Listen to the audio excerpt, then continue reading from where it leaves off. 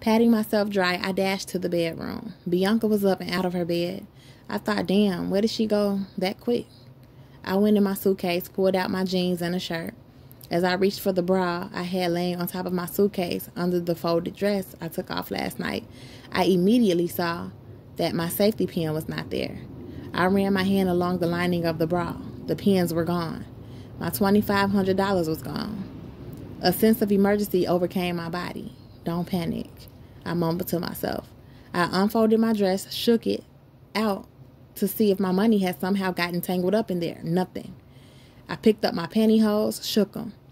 I threw open the top of my suitcase and started running my hand along the side pockets, searching for the cash. I looked in places I knew I had never and would never have put the money. Sweat broke out on my forehead, mixing with water beads from the shower. Aunt B stuck her head into the bedroom door, shook her head with disapproval, and said, "What a mess. Please don't keep company waiting." She cleared her throat. "Are you looking for something?" I opened my mouth to speak, then immediately closed it. "Nah." She walked away. I got it. I caught it. She had been in my things. My aunt had stolen my money. She thought it was even Steven because she didn't have no money, and she figured I got more money where this comes from, 'cause I must be holding out on her. This bitch took my life savings. I screamed out loud.